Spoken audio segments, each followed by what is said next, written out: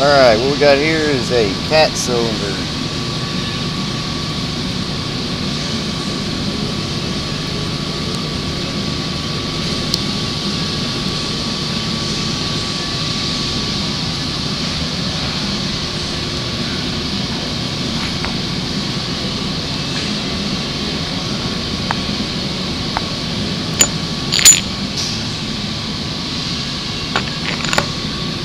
Seal kit for this particular model.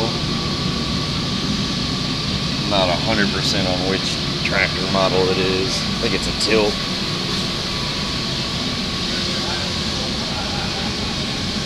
Everything's all nice and clean. I'll install the seals.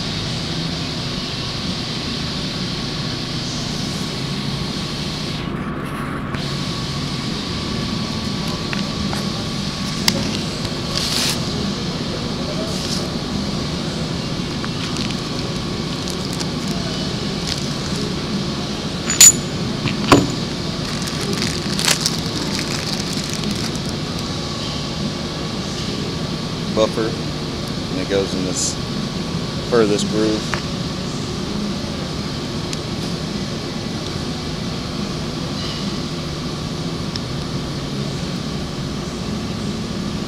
And if you'll watch on these, one side is rounded off and the other side is flat, and of course you're going to put the rounded off side towards the seal and the flat side towards the front of the groove. If you accidentally break this when you're putting it in, as long as the piece doesn't break off, you're fine. Rod seal. And normally, if oil's coming out of the front of here, this is what's bad.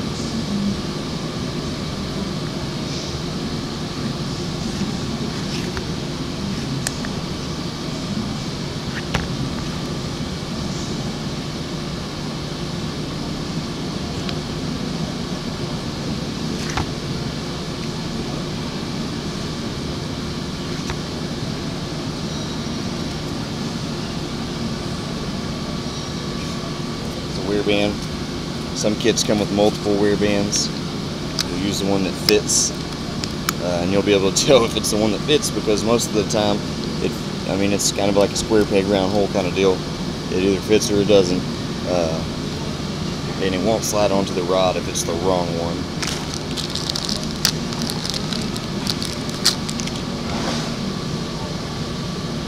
It's a metal clad wiper. Put a little lock them up tight on there. I would not advise beating it around in here and then beating it in, and the reason is, what you'll do is you'll shoot the Loctite down inside the seal grooves, and if you don't get all that Loctite out, if it does decide to set up, it could be pretty bad. This part is not the easiest thing to do. Some of the kits actually come with the tool, but you're going to kind of hit down and back at an angle.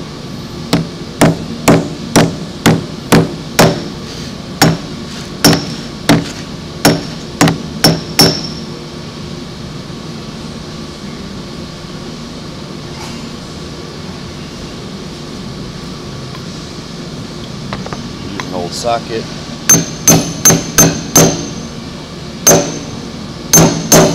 Knock it the rest of the way down.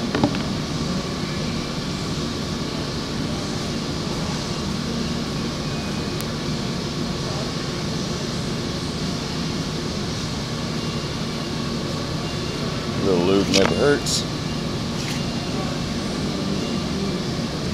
And just a little bit. You want to be able to see if anything does break off or anything like that, so you don't want to gob that in there. And grease normally doesn't break down inside the oil. Vaseline will, so it can clog your grease can clog your filters up. So using Vaseline or just regular old hydraulic oil is probably the best bet. This is your O-ring backup. This particular piece is the backup.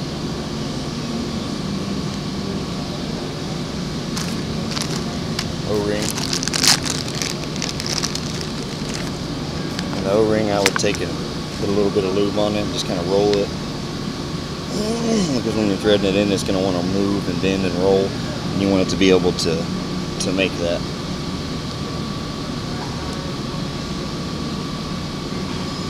So you can just need one part to kind of be standing up.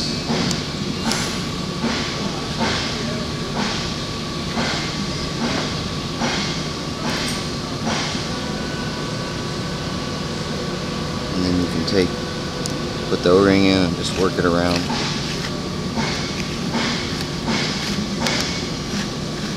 And don't get frustrated with when you're doing it. It doesn't come as easy. I've been doing this for a good while.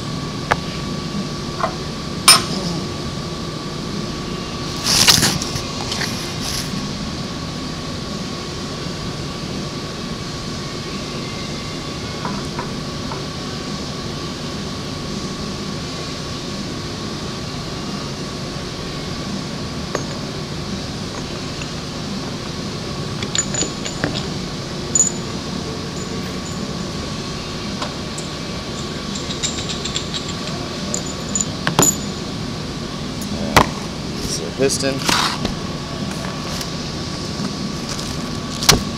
seal.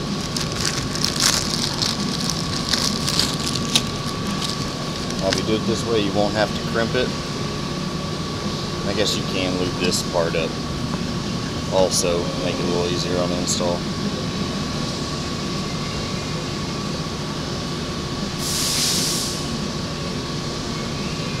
This one's not bad to put on.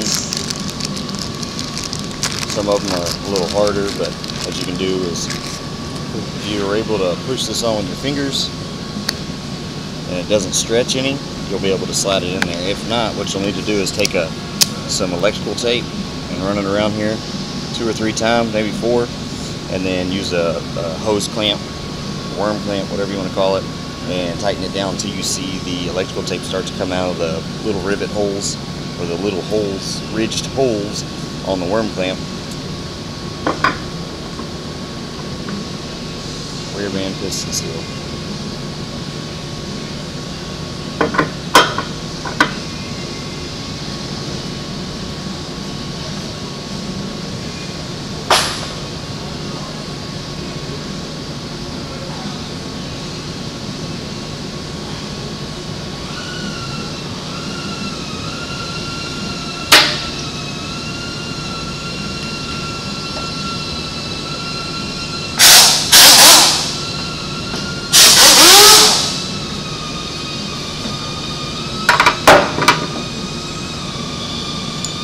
Nice bead, lock them up tight.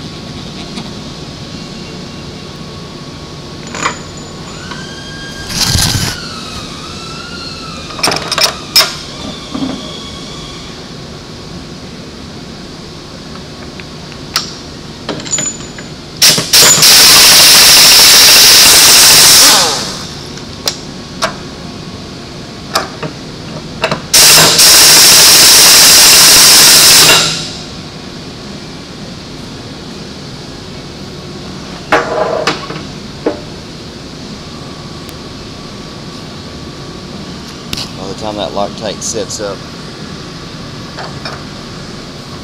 that bolt will be a part of that.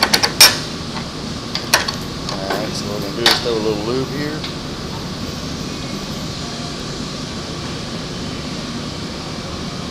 We've already lubed our O-ring, but we'll put a tiny bit more.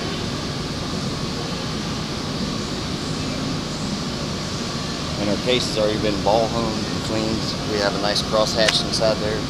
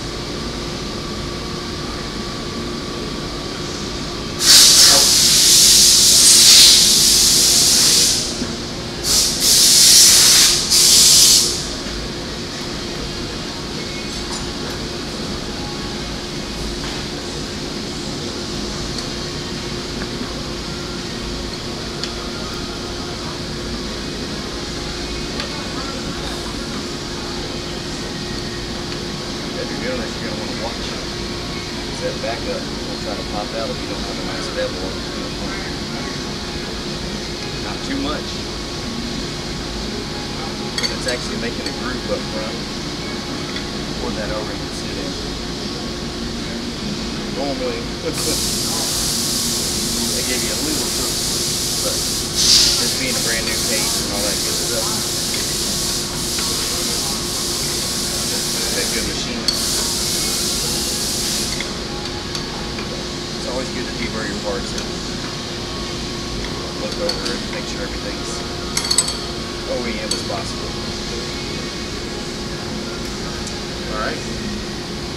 And that's the cylinder. We'll hook it up, test it, 3,500 PSI, and call her good. Fast booth out.